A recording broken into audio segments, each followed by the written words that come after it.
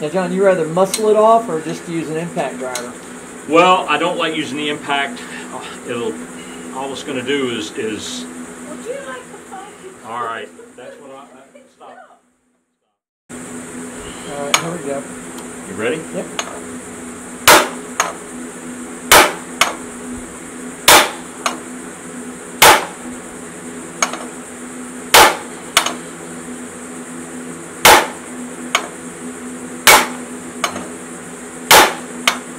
Okay, as you can see, this is pretty tight.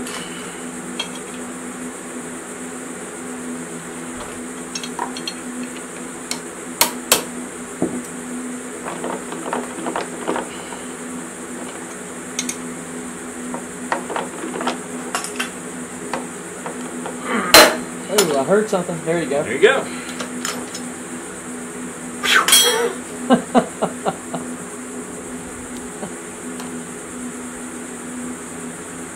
You can see why a thick puller is necessary. Yep. This would, if you tried a regular gear puller, all it would have done was break it.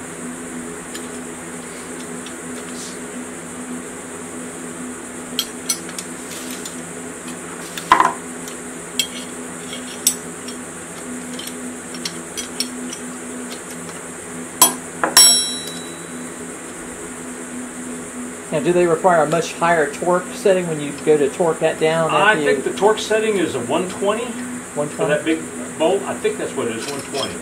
It's well over 100.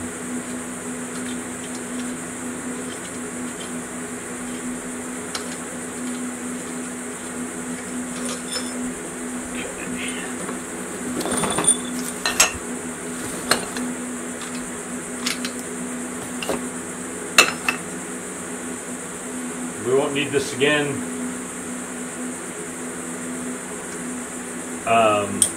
until the next time we got to pull the flywheel. That's the only time you ever use that tool is to pull the flywheel. Put it back on, you don't need any special tools. Okay. Oh, there's the springs, clutch springs. That's the clutch disc.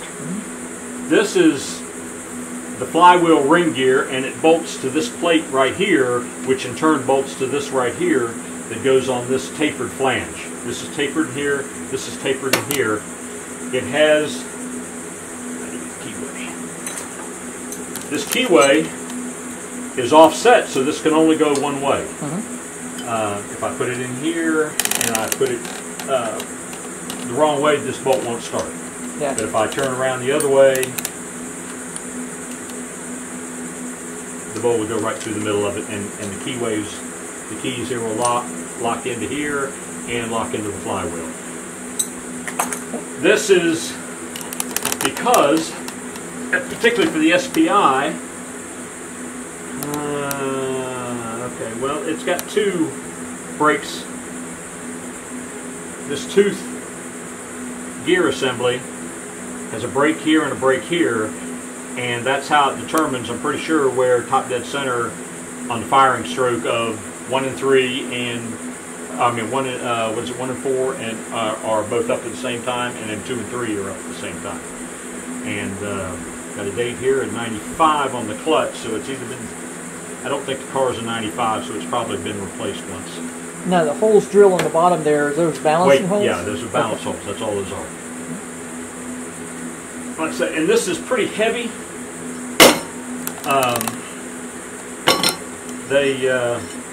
And how will you know whether that clutch is good or not? Well, we'll open it up here and we'll have a look at it. Like I say, I'm not going to use it either way, but just for somebody that right. knows we're doing it.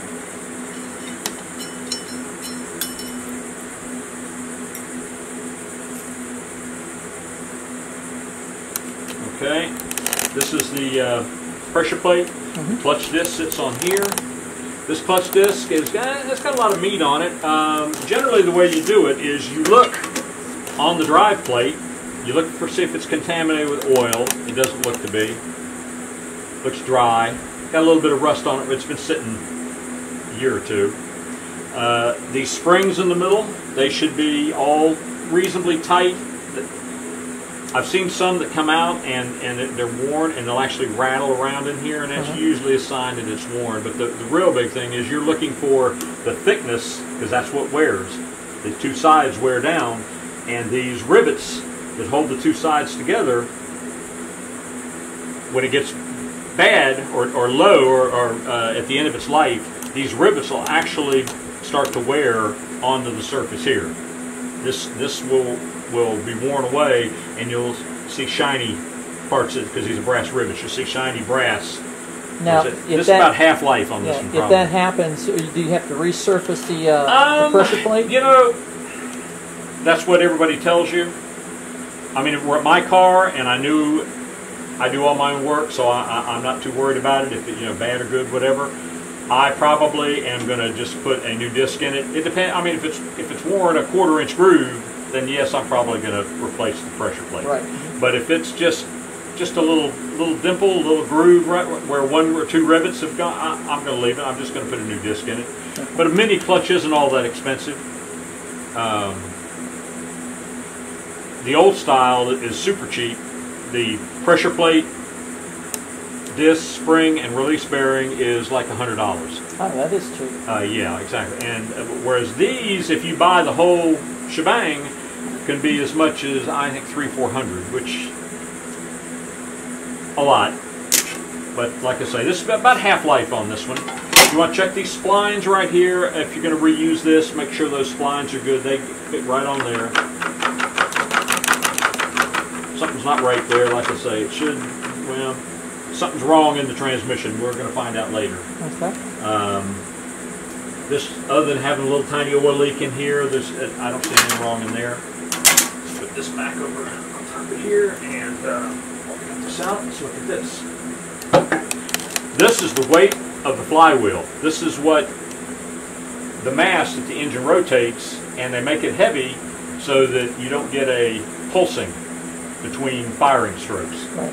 And the heavier it is, the more even and smooth the motor is, but consequently it takes longer for you to generate power to make this mass spin, so you lose power or acceleration in making the heavy mass go faster.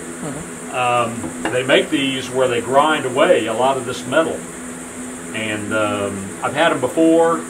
You can tell some difference, but it's not night and day when you put one in. I've never had an SPI. This is actually the first SPI motor I've taken apart. I've done MPIs and all the others, but this is the first SPI I've done.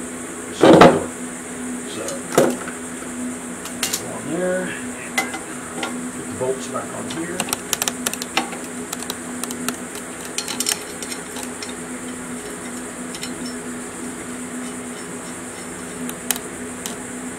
Where do we go from here?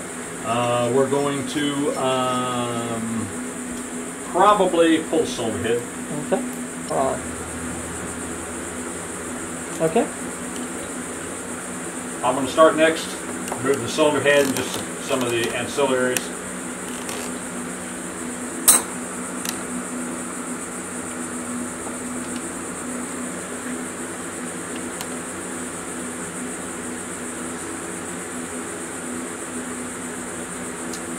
Now that was the spot where the distributor went, but it didn't have a distributor, right?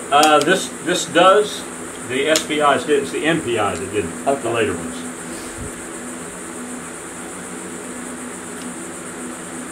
And this is the first time I've done a car that had the newer style transfer pipe, so I'm not familiar with those. The earlier cars that I'm familiar with all had the had a banjo bolt here, and then a pipe that went down to the top of the filter. And my understanding is the threads are different, and but we'll fix that later.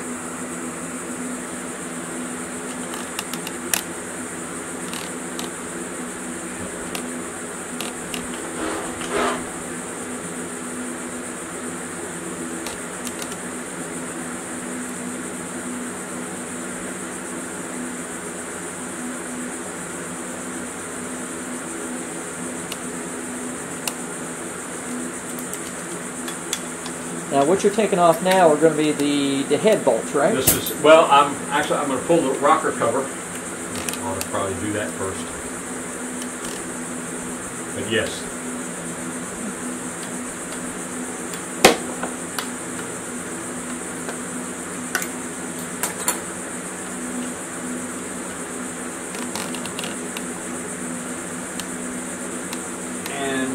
see, they've had a little bit of water in here. Again, I probably wouldn't ever use these again.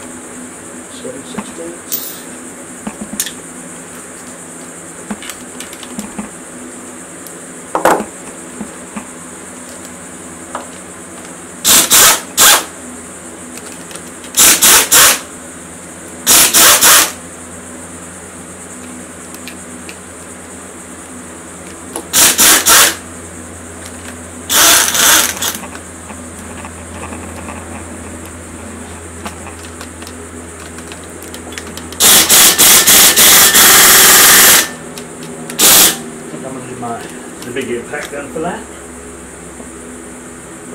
All right, fire away.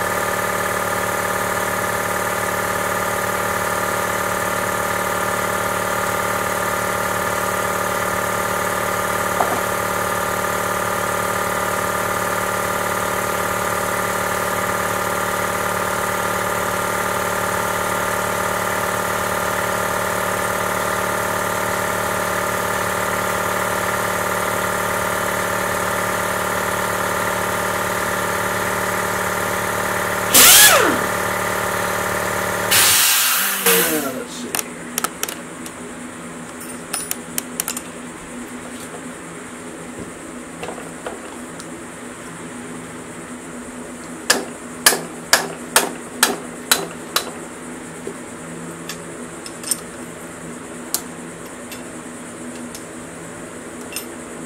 Most of these brought the stud up with them, which is pretty common.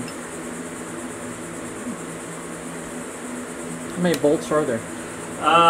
This is a 9-bolt head. Some of the others, like on my car, they put a small bolt here that goes very close to the water jacket, so it's got a smaller thread, 5/16, and then it's got another regular 3/8 that they drill right back in here. Okay. And the original Cooper S had them, but it was easy to put it on any head. You can drill it.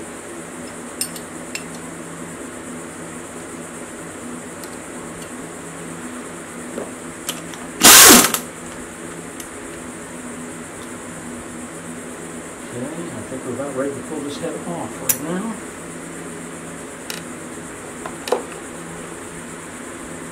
Well, let's do it.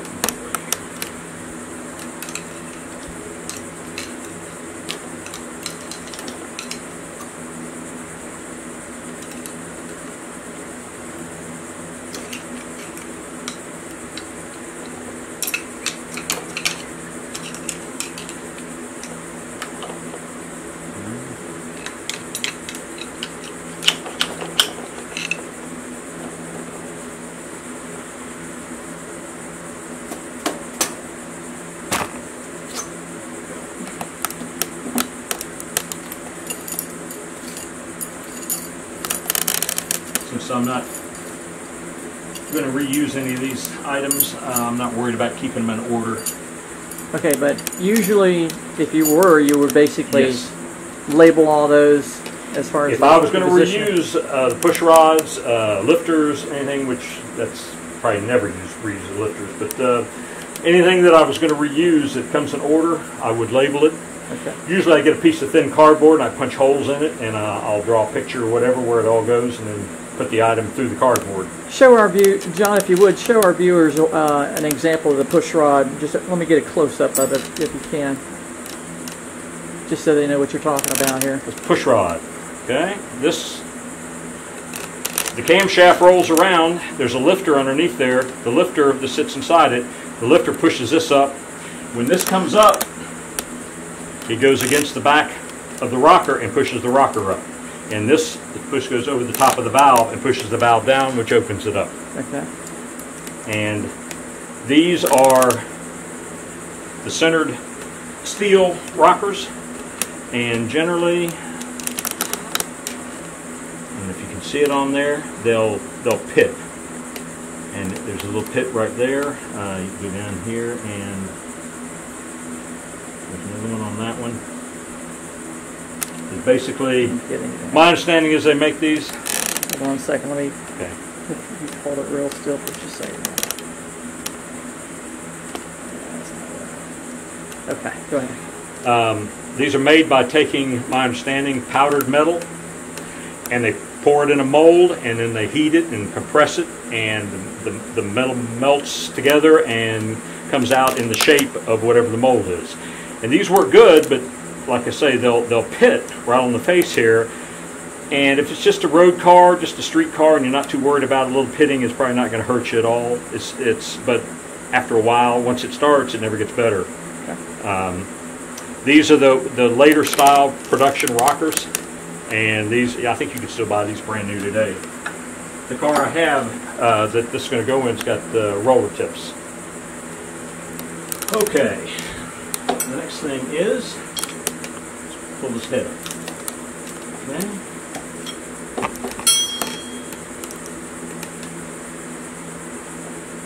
The only thing holding the head on right now is, what's it got? 1, 2, 3, 4, 5 studs, and okay.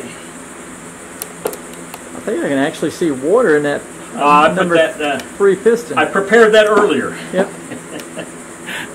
That is actually Marvel Mystery Oil.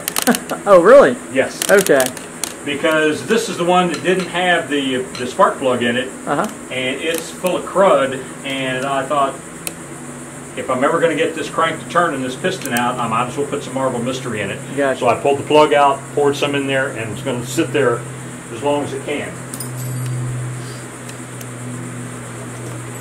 The engine itself, or the cylinder head,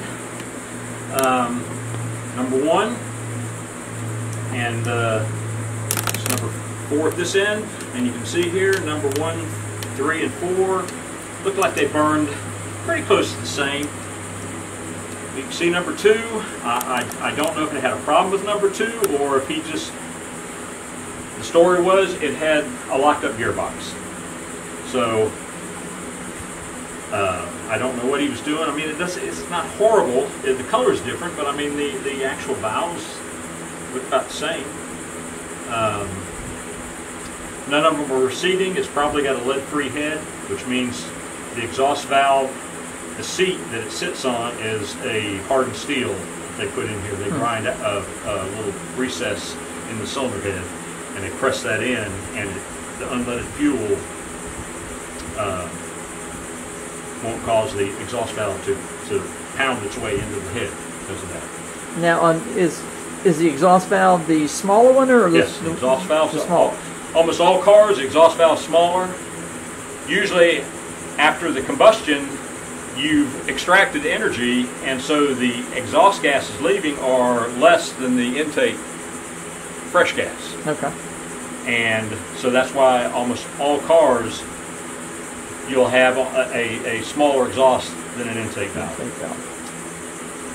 if I'm not mistaken, some actually have, some 3-valve heads have 2 intake valves and 1 exhaust.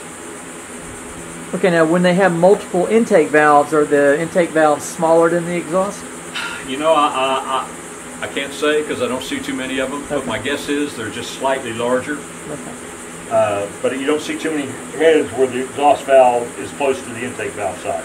But they want to get as much charge in as they can, so they make the valves as big as they possibly can. You see these are sitting in here, and they're pretty close to one another there in the center. Yep. But I've actually got larger ones in the other one, and what they will do on some of them, they will take the guide, and they will make a special guide with the hole in the center offset. So when they put it in, they can actually move the valve away from the other valve and so you can use a larger valve. Gotcha. And you don't see those very often, but they're out there. I mean, on a Mini, you can go a little bit bigger than that, but not a lot. I mean, there's just no room in there. Okay, and again, I'm not going to use this. This will sit as a spare if, you know, we have to build an engine up down the road and just need a head. That'll be it. Okay.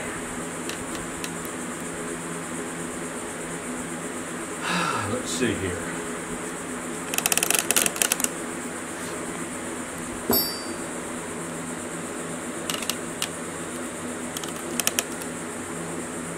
Pull up the head gasket.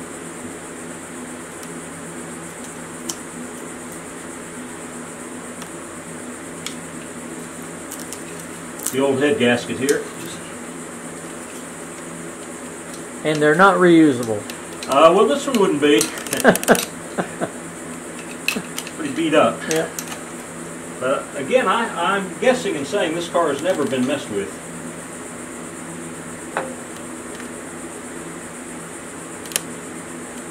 Oil pressure switch, oil,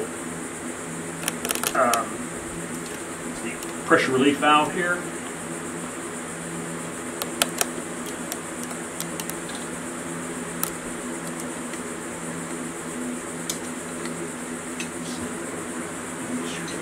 This one. The valve I'm trying to remove here, and it doesn't want to come out. It'll come out later. Not critical. Okay.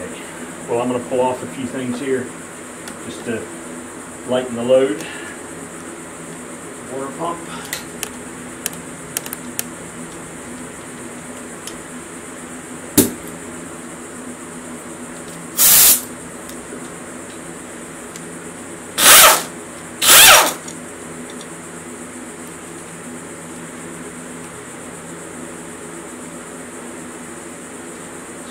Socket. Smaller bolt on these, and that's not it. And yep. So one nice thing about the older cars and their water pumps are pretty easily accessible. Yeah, yeah. You don't have to You don't got to pull the entire timing engine. belt and.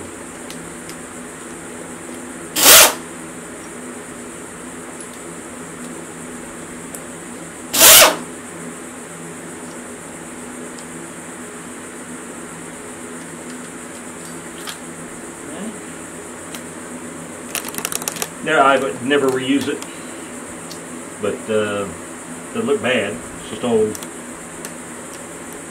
Okay.